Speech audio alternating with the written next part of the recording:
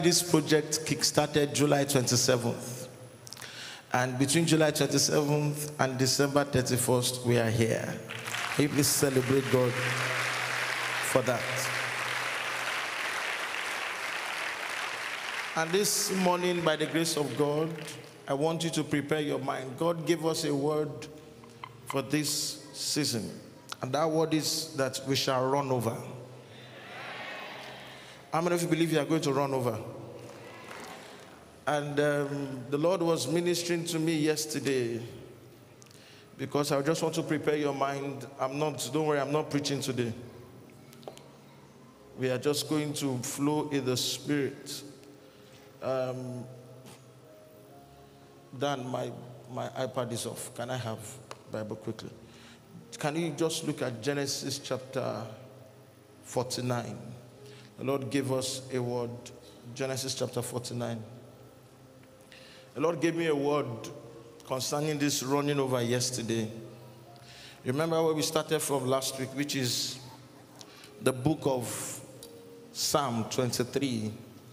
And we made you know that when you are a sheep, all the covenants of Psalm 23 works for you. It says, the Lord is my what? My shepherd. I shall not want. And verse 5, it says, he prepares a table before me in the what? In the presence of my enemies. And something powerful happened. The Bible says he anoints my head with what?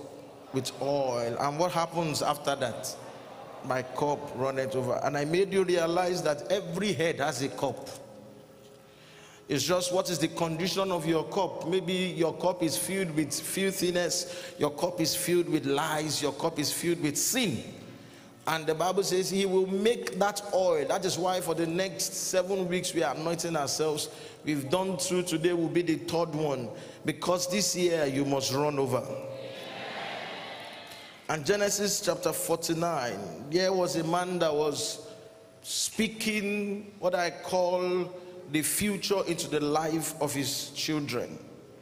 He was telling them what will become of their future. He was telling them how their life will go. He started with Reuben. He said, Reuben, you cannot excel. He went on and said different things about people. The one he was going to curse, he will curse them because of their actions.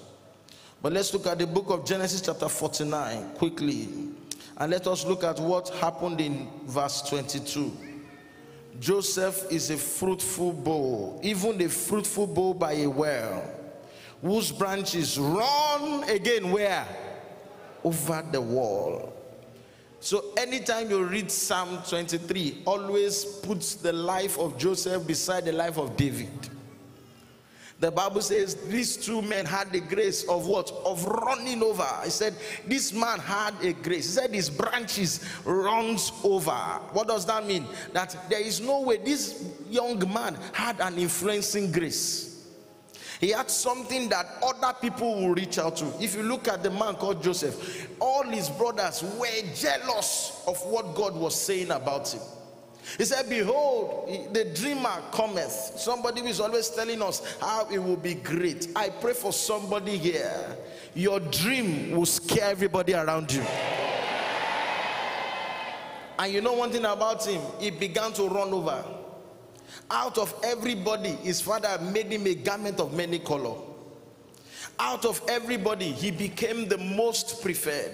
And they ganged up against him. But you know one thing about it? I've told you several times here, no matter what the enemy does at you, God will use it to your lifting. They tried to kill him. They tried to do everything, but God allowed them to sell him. Some of you are here. The fact that you did not die, you should be thanking God. The fact that they sold you, you should be thanking God. Because where they have sold you to is the reason why you are here. Where they have pushed you to is the reason why you know God today. If not for problems, some of you here will never be in church. And the Bible did not stop there. Even in the house of Potiphar, this grace spoke. And again, the Bible says the archers have shot at him. Listen to me, no matter the bullets they release against you, the running over grace will speak for you. And the Bible told us that he ran over again in the house of Potiphar. He went to the prison again. He ran over in the prison yard. They forgot him again. They ran over again in that place until he ran to a level that was the highest place in the land. I pray for somebody in this meeting today. The running over grace of God that he has spoken to us about this season, this particular month, shall work in your life in the name of Jesus. So I've brought to you the life of David, who wrote the Psalm 23, and named Joseph, that the father saw what was in him. Meaning, if you want to be a man of generational impact, you have to have that grace to run over. And what matters is your cup. What matters is how you will be filled. The Bible says, do not be filled with wine, but be filled with the Holy Ghost. When you are filled with the anointing, things turn around. When you are filled with the oil, things turn around. This morning is about opening up. It's about declaring the power of God over this house and believing God for that running over grace. And I pray for somebody here, may you be filled with God's power. I say, may you run over. Let me share a strange thing that happened to me yesterday. I'm sure my wife will be laughing.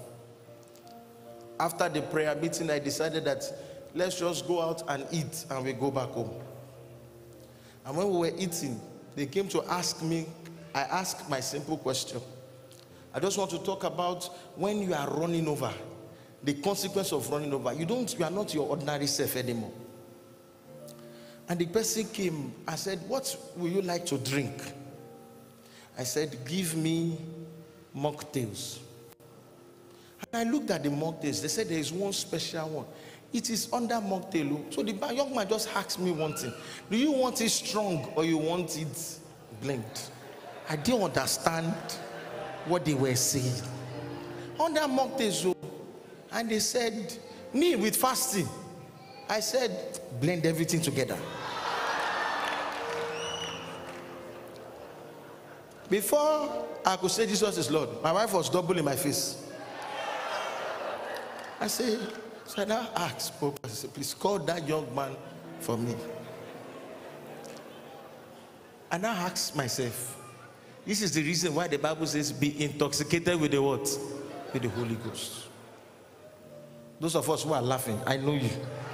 You understand what I'm talking about. You are still struggling with that.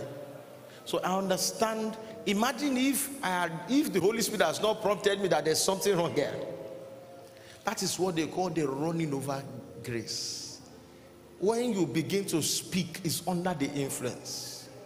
When you begin to move, it's under the what? The influence. I'm praying for somebody in this meeting. In this prophetic service this morning, you will run over. I say it again, you will run over.